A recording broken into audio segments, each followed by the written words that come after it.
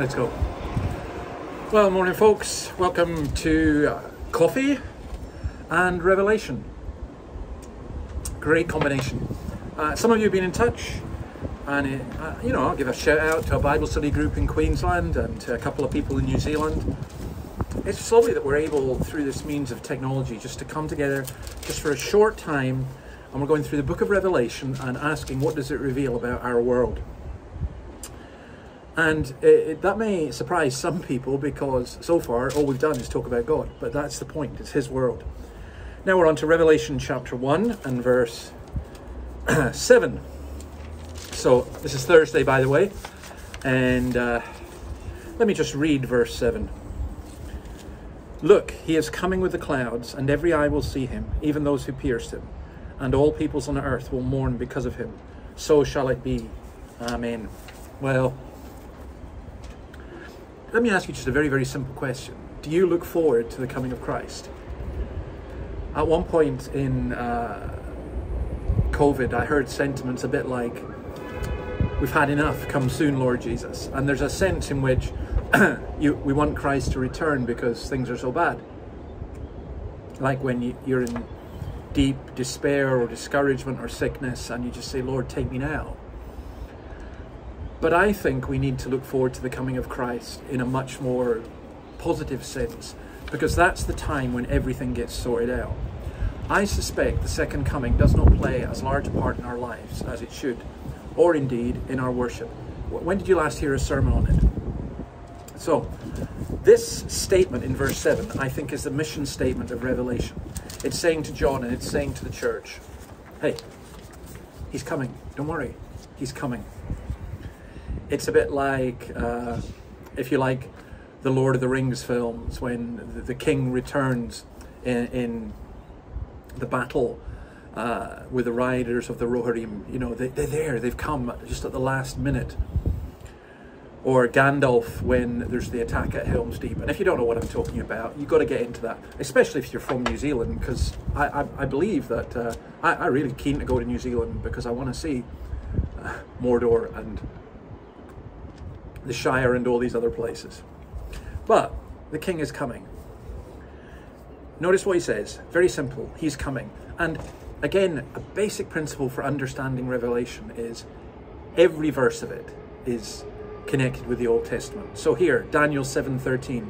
In my vision at night I looked, and there before me was one like a son of man, coming with the clouds of heaven. He approached the Ancient of Days and was led into his presence. He was given authority, glory, and sovereign power. All nations and peoples of every language worshipped him. His dominion is an everlasting dominion that will not pass away, and his kingdom is one that will never be destroyed. Putin's kingdom will be destroyed. Albanese will pass away. Biden will go. Johnson will go. But there is a kingdom that is an eternal kingdom that will never pass away. And that's seen in the coming of Christ. Second thing about it is everyone will see. The first coming, virtually nobody saw. Very few people saw. The wise men, some shepherds, Mary and Joseph. But when he's coming in the clouds, it means he's coming in glory. So the pillar of cloud over the tabernacle in the Old Testament, Solomon's temple. Matthew 24:30 says this, then will appear the sign of the Son of Man in heaven, and then all the peoples of the earth will mourn when they see the Son of Man coming on the clouds of heaven with power and great glory. And he will send his angels with a loud trumpet call, and they will gather his elect from the four winds, from one end of the heavens to the other. I read in Manton this week and tweeted it out that Manton says, there are atheists in the church, but there are no atheists in hell. Well, people who mock God and mock Christ right now, they won't mock when he returns. Every eye will see him and every knee will bow. And for many people, that will not be a cause of celebration. It will be a cause of mourning. And that's the final point there. There's mourning and rejoicing.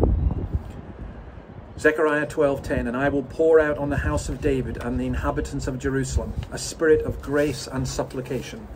They will look on me, the one they have pierced, and they will mourn for him as one mourns for an only child, and grieve bitterly for him as one grieves for a firstborn son. When the Lord comes, everyone will understand what we did to him. And there will be mourning. There will be rejoicing on behalf of his people. But there will be mourning for those who do not know Christ, which is why we want to communicate Christ and his great hope so much just now.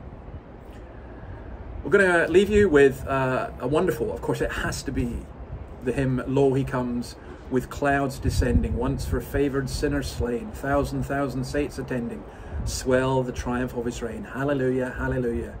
God appears on earth to reign. Every eye shall now behold him, robed in dreadful majesty. Those who set at naught and sold him, pierced and nailed him to the tree. Deeply wailing, shall the true Messiah seen. Amen. Even so, come soon, Lord Jesus. See you tomorrow.